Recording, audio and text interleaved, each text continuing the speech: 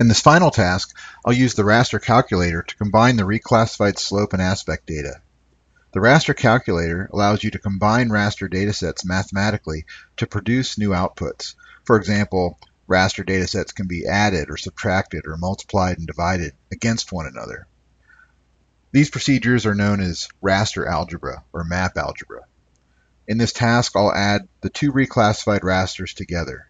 Since each raster has ideal conditions coded with 3s, an area that ends up with a pixel value of 6 would be ideal for both these parameters.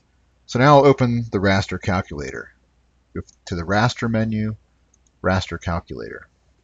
The loaded raster datasets are listed in this upper right-hand window. Below that, there's a panel of operators, and at the bottom, the place where I create my raster calculator expression. So I want to add both of these reclassified datasets together. So I can start by just double-clicking on slope reclassified to place it in the expression window.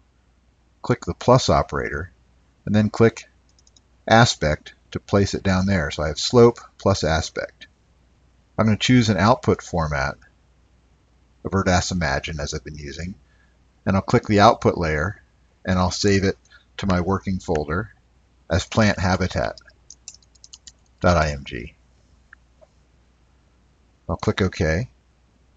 I get my resulting data set. Now I'm going to style it. So I'm going to double click on it, change it to a single band pseudocolor renderer, set the mode to equal interval, the number of classes to 6. I'll go down here to change load min-max values to min-max and the accuracy to actual, and click load. And then I'll click classify. And then I'll click OK. So the green areas would represent the most optimum habitat for this plant, and the red areas the least optimum.